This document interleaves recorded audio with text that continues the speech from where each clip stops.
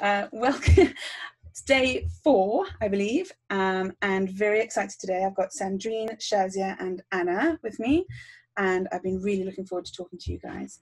And I think this is one of my favorite bits about this. It's kind of looking, we've talked around a lot of things this week. We've talked around what sort of we feel about maybe mental health and the perceptions, about the kind of roles that labels are maybe playing. Maybe we've got some judgments around those labels. And then yesterday we touched a little bit upon kind of how it can never, like the outside stuff doesn't necessarily, that's not what makes a difference. It's really, really noticing that actually our experience is coming from the inside. And I wanted to sort of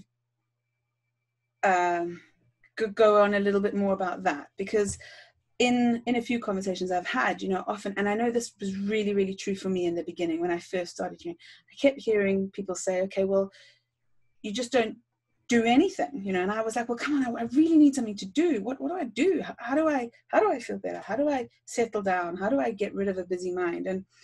And then people would say, well, nothing. It'll just, you'll go in and out of it. And I was like, yeah, but I really, really don't think I do go up and down. I really, really, really think that I'm just busy all the time and there's no clarity. Like, it was really hard for me to see it in the beginning. And I think what I've now understand and what I see and what I'd like to explore a bit more is that it's not a case of doing nothing. It's not a case of inactivity and just letting things happen. It's a case of that when you settle down, something will occur to you to do that is the next right thing or the next sensible thing. And that's quite I found that quite enlightening, really. I was like, okay, so it might be that actually it might occur to me, or I might think, all right, well, yeah, give this person a call and find out what to do about the next step in a job. Or if you're feeling really, really frustrated and having a hard time in the house with everybody, is like, okay, well, take yourself away for a walk and maybe that'll calm you down. Or maybe just, everybody always says kind of sleep on it, isn't it? And I think this is a little bit where it comes from, because when you're trying really hard to figure it out, it doesn't always come to you. But when you sort of step away for a bit, something might occur to you and the answer will come, which is why everybody always says, in the shower, driving, and kind of out for a walk, or on the weekend, or on holiday, when you don't really have such a busy mind, inspiration and insight comes through. And that's been quite key for me to notice, really, is how that happens. So yeah, that's what I thought we might explore today, please. Just to build on what you just said, Bron, I think we can get into the habit of preempting what that insight could be. So when you're in a busy mind and you're feeling like, I don't know what's going to come up for me, and you think, because when we're in that place, we kind of have blinkers on. We kind of only see things in our very limited, narrow view. It's impossible for us to step out of that and think, oh, maybe when I'm in a better place, I'll feel this way, or I'll feel that way, or I'll realize I have to make that phone call to that person about that job. And I think that's where we trip ourselves up. And if we just notice and recognize that we're not in that place, but from that place comes insight and creativity and new thought, and those blinkers fall away and we kind of see that there are all these other options, then it starts to feel better, and we don't actually have to try and think about what it is that's going to happen there, because really what's going to happen there is just a massive question mark to us right now. I think it's just can be quite helpful to recognize that you don't have to even see the potential answers when you're in that space. And realistically, we can never actually see the potential answer. I mean, how many conversations have you planned? Have you spent hours and hours and days agonizing over? And then you have the conversation and it's nothing like what you planned. Nothing at all. You could never, or like an experience, and a sort of, even like a lovely holiday, family vacation, you can plan it as much as you like, but it's never going to be exactly what's on the paper, what you thought. And what happens though in those experiences is we notice that it all unfolds, like in the moment, real time, things are coming up. And I think, like in our jobs, definitely in my job, when And it's funny because I really had a big thing, like, well, in my job, I know what I'm doing. I understand what I'm doing, but it's still responding real time. I'm still working with people who are responding real time to what's going on for them. And that feels easy. But then in my life, I'm like, oh no, I should be a bit more organized. I should be I should be able to control this more. And I like definitely letting go of that control element, because it does nothing anyway, except frustrate you when it doesn't go to the plan. That's one of the things that I've really noticed, is that I don't need to know. I don't need to know all the answers. I don't need to know how everybody's going to contribute to a meeting that's coming up. I don't need to know, because I know that when I'm in that situation, I've got everything that I need to handle and to adapt to that situation, to respond to the people that are sharing, because that's what we've got innately. So I've really recognized through this understanding that previously I needed to know everything. I needed to know how I was going to respond in different situations, what other people were going to say. And I was like, I don't need to know, because I've got everything I need. I'm kind of well equipped to cope with that situation. And sometimes it's kind of helpful to look back on situations with hindsight and see how you coped through what you thought was going to be a difficult situation, and actually you kind of got through it and you're okay. And despite all the kind of previous concerns and thoughts and thinking and insecure thinking that you had before the event, you kind of got through it and you adapted and you coped and you came up with good ideas or whatever. And it's an amazing confirmation that that's how it works. We have access to that in the absence of that insecure thinking, and we don't need to know all the answers. Feels like that's the really key thing that you just said around how it's the absence of insecure thinking. So it's not that you've got all of these tools in your bonnet and you need to pick out the right ones and, oh, we've got all the tools, which one do I want to use? It's so much more stripped back than that. It's like it's not that you know you can handle it because you'll figure it out and you'll come up with the right things, because how can we believe, like, you know, I wouldn't believe that if I was told that. But it's more this idea of when we're not caught up in our insecure thinking, when we're not caught up in all the noise going on, and we settle, there is space, and in that mental space comes insight, because we're not crowding ourselves with millions and millions of thoughts, and without that is freedom, and from that comes insight as if out of nowhere. Does that make sense? Yeah. Yeah.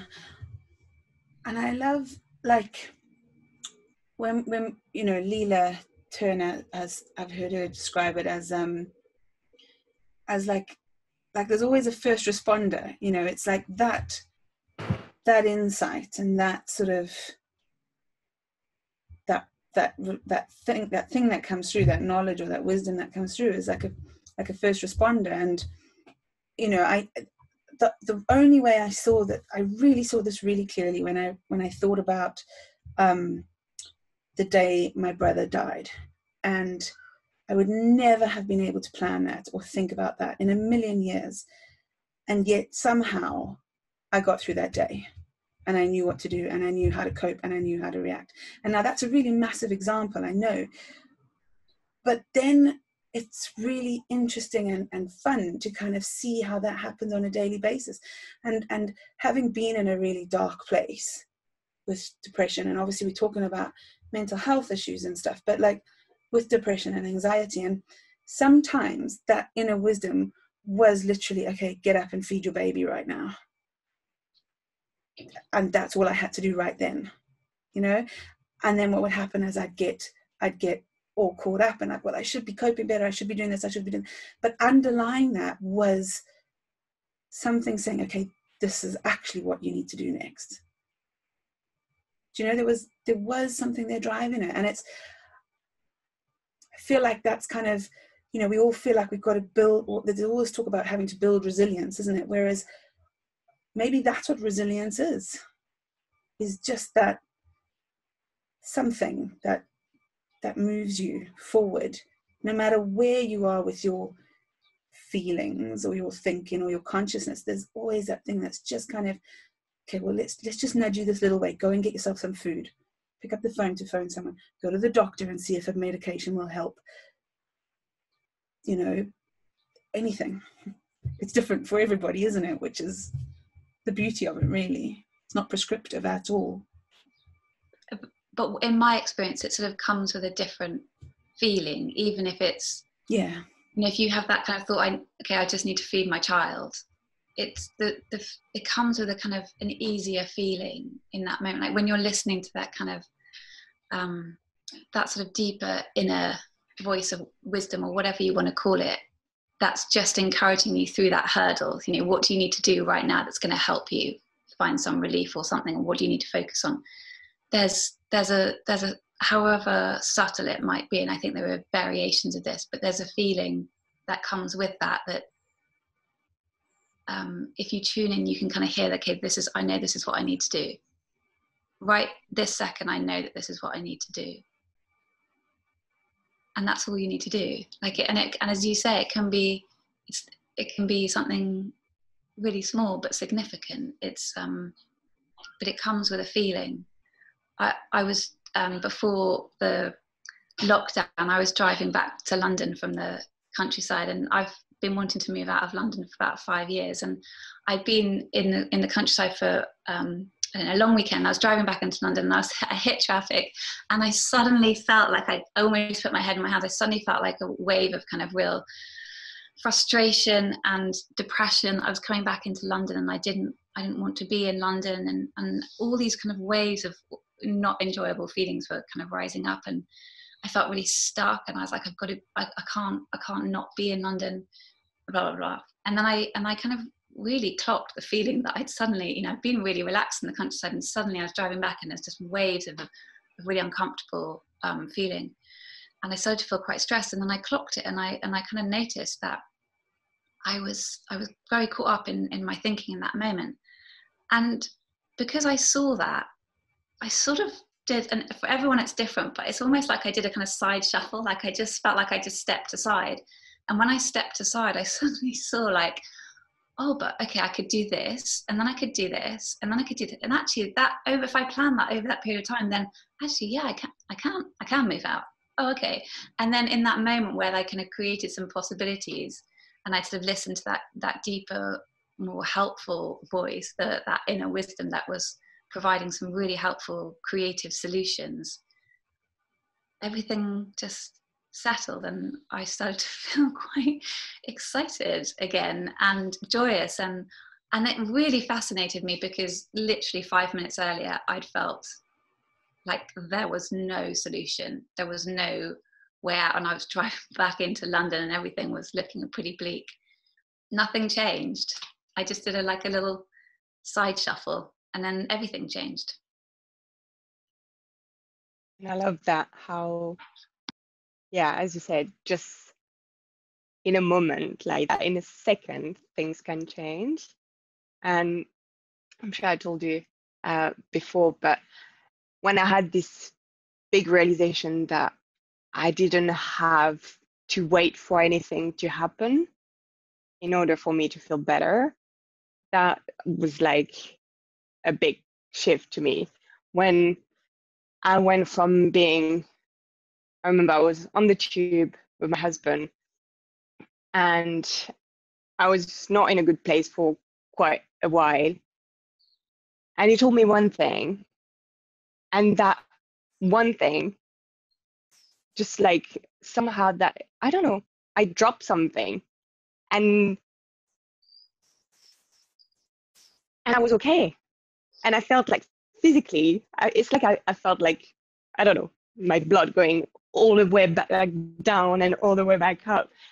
And just like that, I was good. And nothing had changed, but just somehow, I don't know, I guess it's like everything vanished.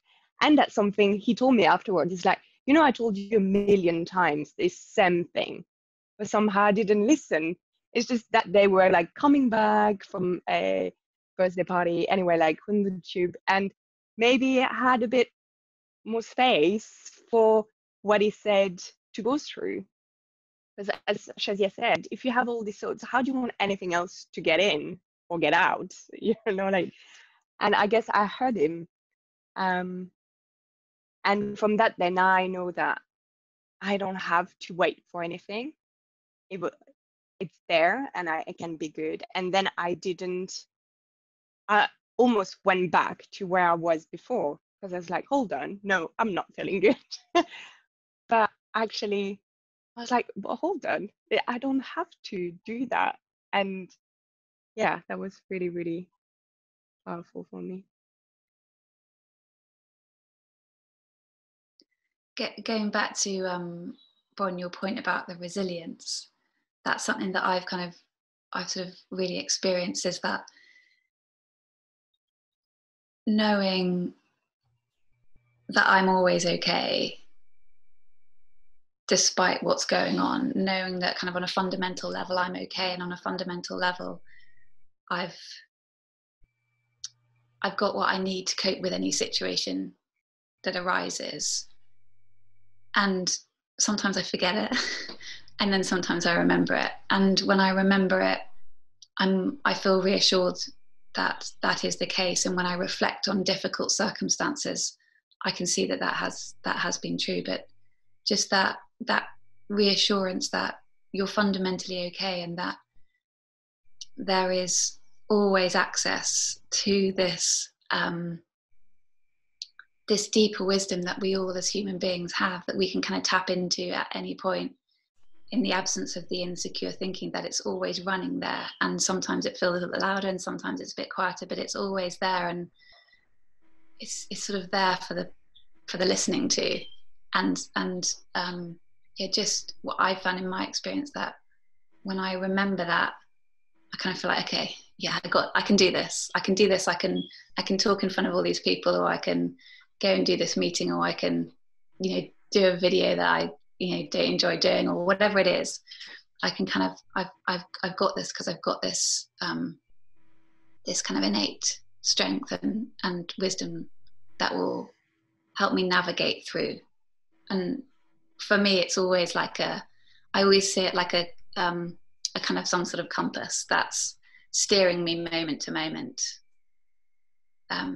And sometimes I hear it and sometimes I don't, but I always find my way back to it. And I think that's can be reassuring, is that we can find our way back to it once we know that it's there. And I think that's where this, for me at least, this understanding has been so powerful, because I felt like I was seeing something that I'd already knew about, but I'd forgotten about and had lost track of, or kind of ignored. And I see that with my clients, that when I'm working with my clients, all I'm doing is kind of pointing them in a direction, and then they see something that they know but they'd forgotten, with that kind of inner voice of wisdom and support that we all have. The thing that I find hugely helpful is knowing that all of those things are true even when I'm not there.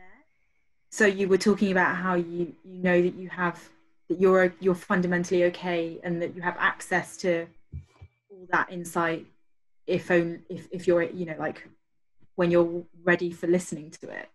And if we're not ready for listening to it, like what I've noticed is that I can be in moments where I know that I'm not in a listening place, I'm not in a quiet mind at all, and that clarity is just not available to me for whatever reason. In that moment, I know that I've got layer upon layer of thinking, and there's a huge difference for me between that happening and that being the end of my conversation with myself, like that happening and me being like, right, well, this is no good, and I let myself totally get carried away, and I clutch onto these thoughts like they're real. There's a huge difference between that and the moments where I'm getting caught up in my thinking and thinking all these things, and then something tells me, hang on a minute, that's not you, but you're here. This is where you are right now. Like, I know that I'm in a busy place. I know that my mind's distorted and that all my thoughts right now are coming from an insecure place and therefore cannot be trusted. But I'm in there anyway. So here I am, I'm just going to sit in it. But to know that I'm in there is the battle for me. I don't need to escape it, and I don't need to kind of reach for something else. I just simply need to know I'm in there. And what I found, which is incredible, is that when I know that I'm in there, and it particularly comes up for me when I'm talking to people, and if I find I've just snapped at someone, or I've just taken something that someone said really badly, it's a really really nice reminder to be like, oh my God, I just took that really badly, and I'm getting this really bad feeling right now. I must be in a busy mind. You know, I mustn't be in my clarity right now. Or I just snapped at someone and they've snapped back at me, and I'm really annoyed that they said that to me. But the fact that I'm annoyed, or the fact that I've snapped, is an indication, that's my guide, that I'm not in clarity right now. And it's not that takes me to clarity. It doesn't. But it just allows me, if I know that I'm not there right now, nothing that I think or do, like, why would I do anything from that place? Why would I act from that place? Why would I continue that conversation, or continue to nurture that thought about how awful that thing was that I did or that they did? Because I know I'm not in that place. It's just hugely, just the observing, just the noticing where I am and being guided by my feeling is hugely helpful. And before I know it, doing that actually helps me to get to the clarity, which I had already succumbed to the fact that I wasn't getting there anyway. But it's like a really wonderful side effect of having that noticing. And you don't need to do anything in that moment. It just happens organically. There's just an organic shift just from you seeing that something. That's all, as you say, that's all you need to do. And then the mind takes care of the rest. And then there's being human. And I love what you shared, Shazia. And what I notice myself doing now is having a great idea, and it comes with a lovely feeling. And then I immediately bundle on a load of thought. And I know I'm doing it. But that's where for some reason, whatever reason, that's where I'm sometimes choosing. And Harriet, actually, in yesterday's conversation, was like, yeah, it's like you hit yourself on the head with a hammer. But at least now I know I'm hitting myself on the head with a hammer, you know. But like exercise and eating for me is one of them, you know. I know that would help me feel better, you know. And I'll have the idea, okay, great, I'm going to do this. And I'm like, oh, but my feet are really sore. And oh, I don't want to, blah, blah, blah, blah. You know, and I'm like, okay, but that's human. And I think I'm beginning to learn to be a little bit more graceful with it. And also, now that I'm noticing, one day it'll shift something. I kind of just understand that maybe I'm not seeing it quite clearly. I'm not, whatever's happening, I'm still not there yet, and that's okay too, because that is human. Yeah, I think we all get caught up all the time. How often that happens, but yeah, just noticing that we are, and knowing that it'll pass is quite reassuring. And yeah, I love that. Like, and that's something that we do use with my husband because now I know if I'm not listening, I'm not gonna, or if I notice that he's not listening, I know there is no point for me trying to have a conversation, because that's not gonna go well, because I'm gonna get annoyed that he's not listening. And in the end, sometimes I start and I can see he's not with me. So instead of trying and going there and getting annoyed that, oh, you don't listen to me and da da da, actually I'm like, look, he's in his own little place, not in a good place, so there's no point for me to go there. So I leave it, and yeah, I start again like 10 minutes later when he's back with me, and that's really, really cool. And he'll do that sometime. If I go and I start, I don't know, moaning about something or getting upset about something, he's like, careful, it sounds like one of these swords that you can't trust. And I'm like, oh my God, yes. And that's really cool to play like together like that. Because sometimes you'll realize, but it's cool when the other one catch it for you. And then all of a sudden what you're annoyed at drops. because it's not something worth trusting or worth listening to. That's really, really cool when you don't have to go with every thoughts you get. It's so beautiful because it's like you just see that you don't need to take it personally, and the other person knows they don't have to take it personally too. And how many misunderstandings and fights happen when we take our own thinking and the other person's thinking seriously, when you think it's something to do with us. That's a beautiful game to play with your husband. I think it's great. And that's the thing, I think too often, and I do that all the time, I forget that the other person in front of me is going through their own things. And once you're like, oh my God, you need to remember that. And it is, that changes everything. Like on Sunday, I messaged Bron in the morning because I was like, oh my God, I'm so sorry about this and that. And you must be upset. And she was like, well, no. But like in my head, I was just thinking about Bron. She was upset when in the end, Bron had a lot of other things to think about than me. And that's it, because you feel you're like, you're just you, and everyone just thinking about you, and everyone is just trying to be mean to you, or like, but nobody cares, but like they all have their own story. And we make it up. We make up what people think, and it becomes so true for us that we think it has to be true categorically. Made up what's going on in someone else's head. And because we give it so much fuel and continue to fuel it, the more we fuel it, the more real it becomes to us. Whereas, like you say, everyone's in the same boat. They're worried about what they said to somebody else, and it just goes on an endless like. Yeah. I love what you said though, Sandrine. I really love the playfulness with which you're having these conversations with your husband and just noticing it, and suddenly all of the frustration dissipates because you're being playful with it. I love that. And it's so liberating knowing that you can do that in the moment. You can free yourself from that uncomfortable experience about how someone's behaved in the moment. You don't have to. There are other ways to experience what someone said or done, and that can be just so liberating, because you can never change the other person or other situation, but knowing that you can, in my case, sidestep and experience something different. It's really, I think there's just an amazing freedom in that.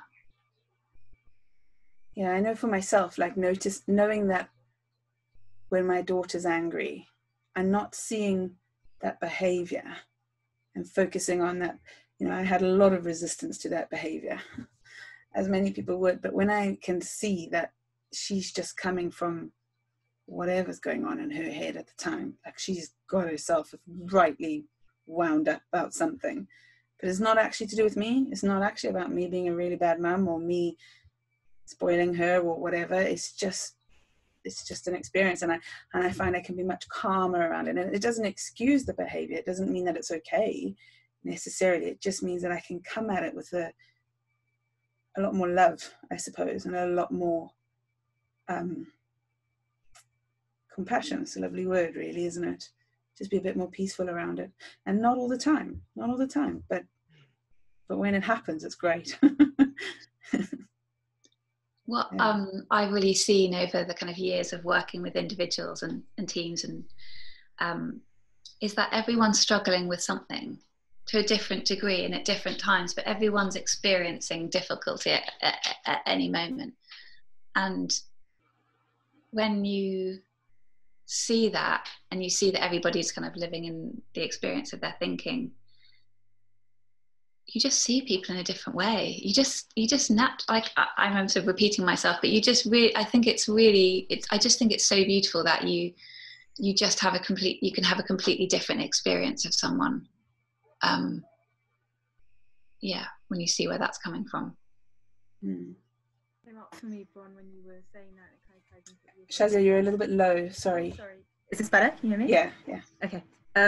I was just saying that something came up for me as you were talking. Just an example that I've experienced recently. When you were talking like about your daughter, So I'm back with my parents at the moment, and one thing that used to really get to me was before lockdown, I would, you know, if I'm coming home late at night, I think I might have told one of you about this already, but if I was arriving home late at night, my mum would insist on giving me a lift from the station. It's a 10-minute walk, a very safe place. And for so long, whenever I would be back home and whenever this would happen, I would get so frustrated. And I would really feel like this is about me. This is about her not trusting me as an adult, her not seeing me as someone who can take care of myself.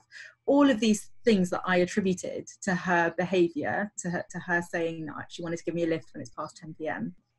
And so that caused so much frustration. It caused, you know, anger towards her. And it was all about, it felt like it was all about me. And through, you know, one of the more recent times that happened, it just occurred to me in the moment when she said this, you know, I was kind of like midway through an eye roll, and then it occurred to me to wonder to myself, what would make her say that? What must be happening for her to make her say that? And when the answers came, it was stuff like, she loves me, she's worried about me, she wants me to be safe, she doesn't want me to get hurt. And like, I just thought, how could I meet that with anything other than gratitude and compassion and love? And I just thought it was such a tiny example, but it really brought that point home for me, that whatever's going on with me, like the same thing is going on with her. Like, she's got all of her thoughts and I've got all my thoughts, and it's not about me. And if I can do my little shift to the side, and if I can actually see what's going on from her perspective, it's never what we think it is, or it's rarely what we think it is when we're in that frustrated place. It's not about me, it's about her being a wonderful mum and caring about her daughter. And I consistently met that with, how dare you treat me like that? Just, yeah, a little example of it. Oh, it's gorgeous. It's gorgeous. And at the very beginning, that bit where you thought, what is making her say that? Like, that's the insight. That's the piece. That's the piece, isn't it? That fresh thought where you didn't automatically go into whatever else, but you saw that fresh thought there and changed your whole experience. And I guess that's what we're pointing to, isn't it? That happens all the time and we don't see it. But when we do see it, we can make use of it, and it just changes things completely, no matter what situation we find ourselves in. Sandrine. Because that feeling, that you getting angry, that wasn't feeling right. So that was what we're talking at the beginning, how, you know, observe how you feel and you know where you are. And yeah. And then how did that feel when you just saw Oh God, wonderful. I mean, you can imagine, right? It just took all of that baggage away. That it like it just disappeared. All the baggage disappeared. I have 100 examples of stuff like that where you just, listening to that wisdom, that thought that came up. What would make a person say that? And going with that. It's amazing. It's amazing how little I listened, how little I actually really used to listen. And I think that's why you change. Sorry, go on, Sandrine. No, is that you can really completely change your life, your experience of what you leave, just like that, by playing a bit. Oh, what if I'm wondering what they see? And that's like, and you can do that at home, just right here, right now. It's really, really cool. I was just going to say, I think it's just those examples, they're just so beautiful, and I think it's why we all want to show people this, because there was a point where I didn't see that, I didn't know that, and I would have, your initial reaction is what I would have gone with and not enjoyed and had a horrible experience, and then spent a long time trying to recover from the fallout of behaving in a certain way that would have caused the whatever. And there are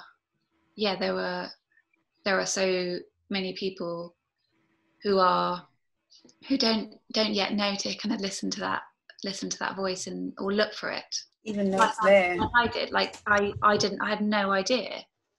Had no idea. And the moment you just know that it's there, you look for it.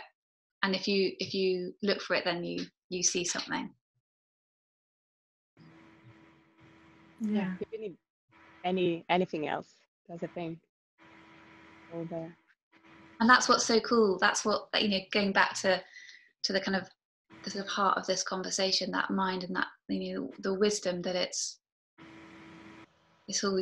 kind of all you need. You know, it's all there. It's all you need to kind of look out for. And sometimes you might forget for a while, but at some point you'll remember, oh, this thing that's there. I might listen out for that, and then suddenly something shifts. Lovely. Thank you so much, ladies. Thank you. It's been really, really beautiful. Yeah, and thank you for listening. It's just lovely, and we'd love to connect with other people. So if anything in here has resonated, or you know, if you'd like to share anything or ask anything, then please do get in touch. But thank you, ladies. Okay, bye. Thank you. Bye. Bye.